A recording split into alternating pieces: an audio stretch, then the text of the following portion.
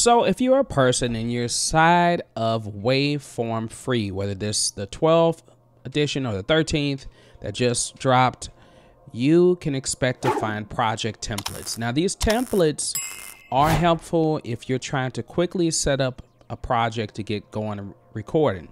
But one of the problems that you may run into is I'm going to show you something. When I click on singer-songwriter, so this window opens up and now you see new project and you can put your title in. I put test new in, but you also see open default edit. You can save where you want it to be location wise, and you also can still change the template here. You can do the default, or you can do podcast, house of worship, etc. So singer-songwriter, create project. If you open up the project, you notice all of these tracks are here, but they all have audio on it. So this is not exactly what I was looking for. I'm looking for just a clean slate, but I want the tracks set up the correct way so the way I can record.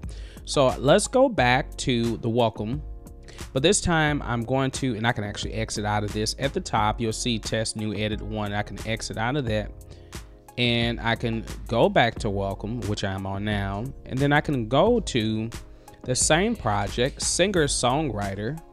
I can click on it.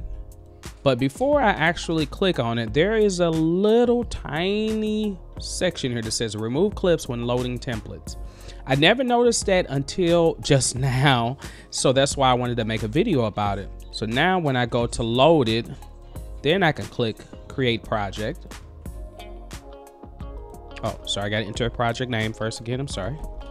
Test new 2.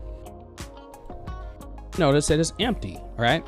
And so now when I click on each track, it should be set up, at least labeled anyway, so that way I can record my vocals.